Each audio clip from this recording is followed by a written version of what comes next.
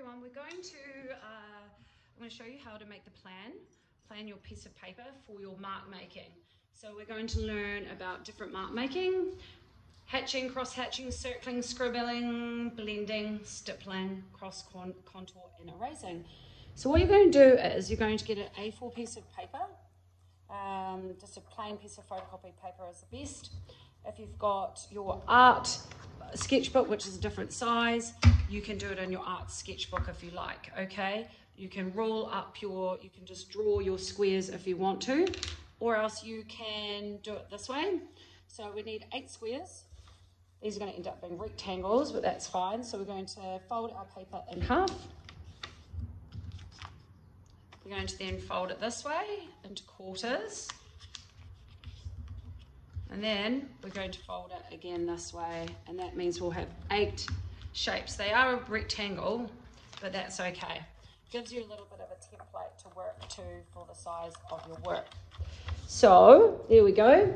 Now what we're going to do is you'll watch the video, and you can go in and you can draw a square like this.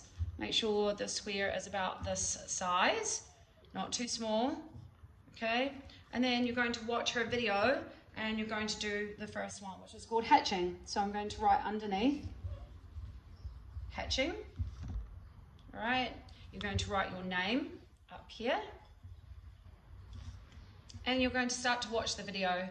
Hatching is line making. Okay, so we're going to watch her video, and you can do darker areas by adding more lines. Pressing harder with your pencil also creates darker areas. So you're going to show me how you can hatch. Cross hatching, that's the next one. So I'll draw my next square. And if you watch the video, she shows you how to do it.